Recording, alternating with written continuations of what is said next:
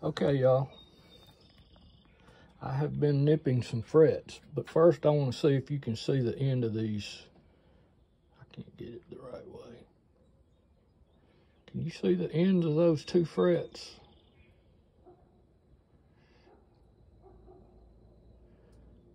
There you go.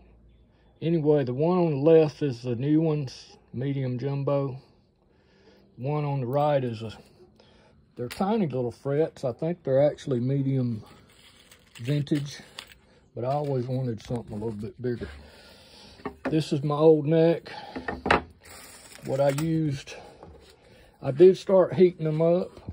I don't know that that helped with my method because I did the Eddie Van Halen. I ain't gonna wait for this. Give me something I can get busy with.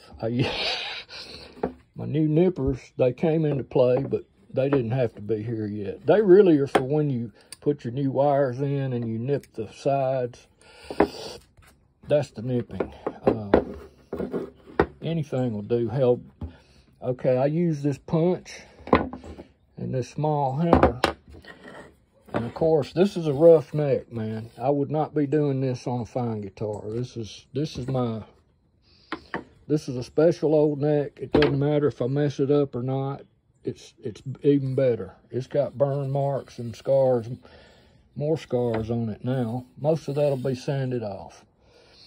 So the intent is I'm gonna sand the whole thing down to the wood, which is what I thought I did the first time years ago, but no. Everything here up has been sanded to wood, and from the edge of the nut of the fretboard down, all this will be sanded this weekend, but I don't want to take off too much. But anyway, so what I did was I had it in my lap. I'd get up to the next one, and I'd get my punch to kind of find a little spot in there, and then I would tap it about twice with that hammer, and it would pop it out. Most of them kind of just came on out. You could pull them with your fingers. That's not the ideal way to do it, so I didn't use any heat from here down. It didn't matter. Anyway, so that part's done.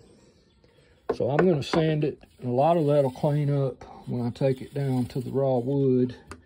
I'm going to probably have to cut new notches anyway, because I don't know that these are going to fit in there, and they're not deep anyway, you know.